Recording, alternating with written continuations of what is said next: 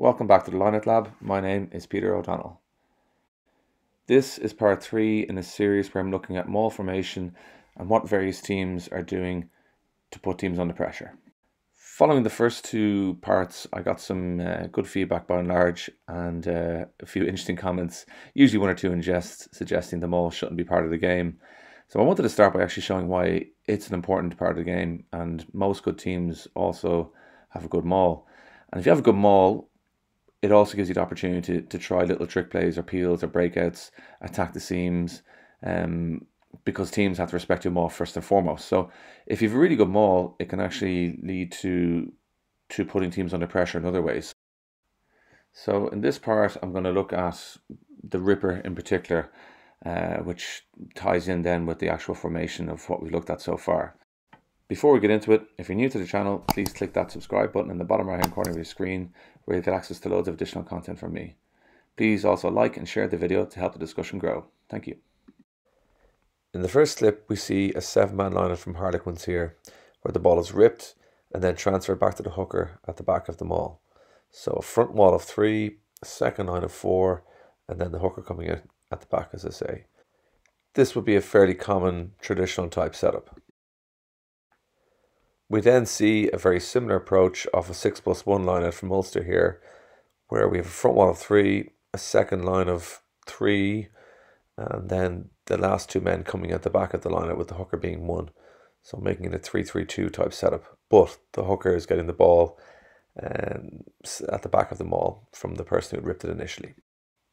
In this lineout from the Crusaders, we're going to see something a little bit different. The ball is going to be 1 in the middle of the lineout. We'll have a front wall of 3, a second line of 3, but then we're going to see the last man of the lineout come in and get the ball off the person who ripped it and then transfer that back to the hooker. So 3 people get their hands on the ball, which is a little bit different than what we see traditionally, but it does enable the Crusaders to get a bit more length in their maul, and because they keep their front wall together, they're able to build on that platform and put the Blues under pressure. In this next clip, we're going to see the Sharks employ a method that was banned a couple of years ago, but up until then a number of teams employed it, where we'll see the ripper coming in and almost slide back, allowing them to get the ball to the back of the maul as quickly as possible. You'll actually see this quite often in the game at the moment, but it's quite hard for referees to pick it up because a number of teams do it quite well. This last clip is actually something that's really well worked by the Bulls in their semi-final win in last year's URC against Leinster, where we'll actually see this man circled in pink be the ripper on a 6+1 lineout, which is a little bit different than what we see traditionally and in the clips we've seen already. So even though there's a +1, it's that man in pink who actually rips on the ball, and it basically enables the Bulls to add more weight on the open side, giving them a whip or an opportunity to whip around the corner and put Leinster under pressure, which results in this penalty try.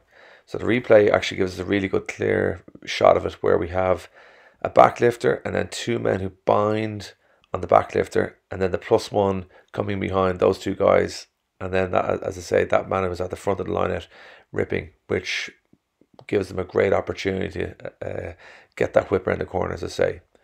So all in all, some really interesting strategies and methods for ripping the ball, and this season I'm really looking forward to see what teams try and do to get on the front foot. As always, thanks for watching. Let me know your thoughts.